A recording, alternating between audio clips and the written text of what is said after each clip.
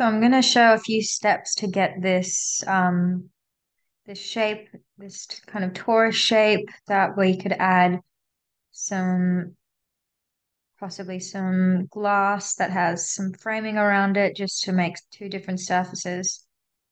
So I'll start just by deleting this shape. And this starts off with a box that we then extrude. We want to make sure the edges and faces are turned on, so then we could make this object a bit smoother. We could edit those. I think I've got, that's about right, 9 and 10. I'll just leave that. So I might make both of them 10, just to. Mm. So we want to start by deleting these ends so we can join them up easily. So we go to Edit Poly, and we want to select the polygons on the top and the bottom and just delete them. So get rid of that. Get rid of that. Wait.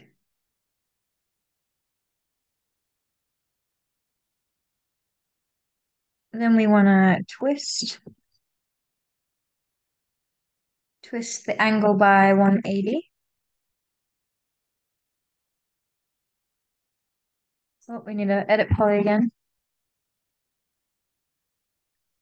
Twist.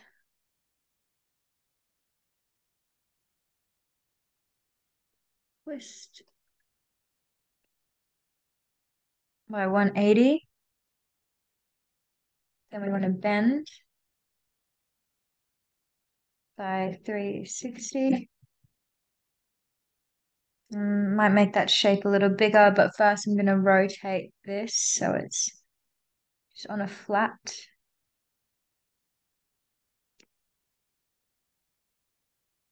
So I'll just change the original size. Yes. Change the height, make that a little bit bigger. It's about right. Next we want to so smooth out the object a little bit and create those two different surfaces. So I'll just edit poly, select the edges.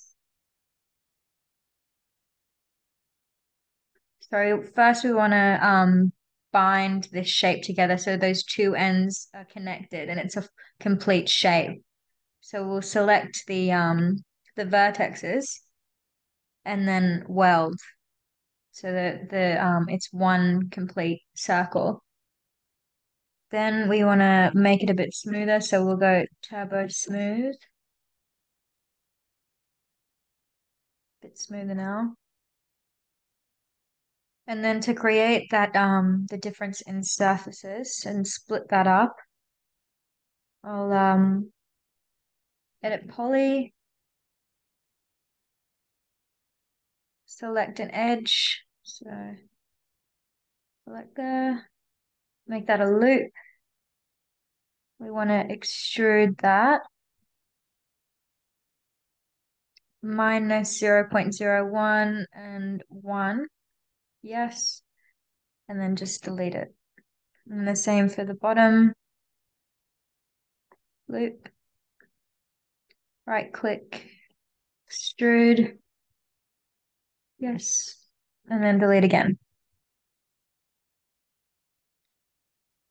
Then we want to go select the element. So this is the separated element that we want to change this surface to a different surface, maybe add some glass and some framing.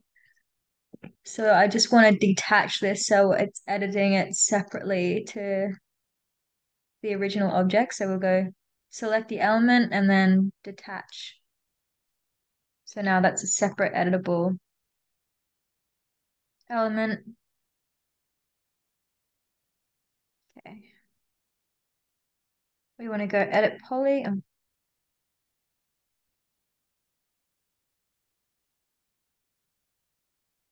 Isn't that letting me select?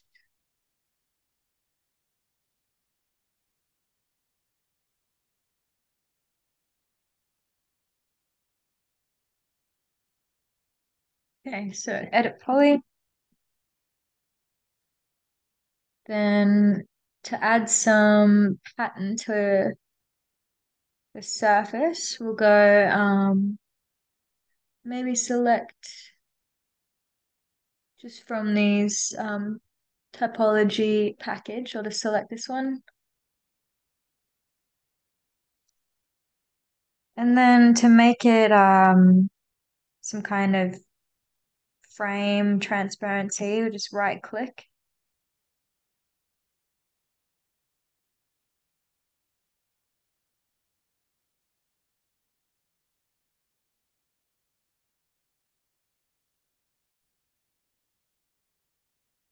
So with polygon selected, we can right click and select inset. I'll just do that by, oh, wrong one. So we want to do that by polygon. So it's like in the in between and not the whole thing. So it's just insetting it like a frame. There you go. And then we can just delete the excess.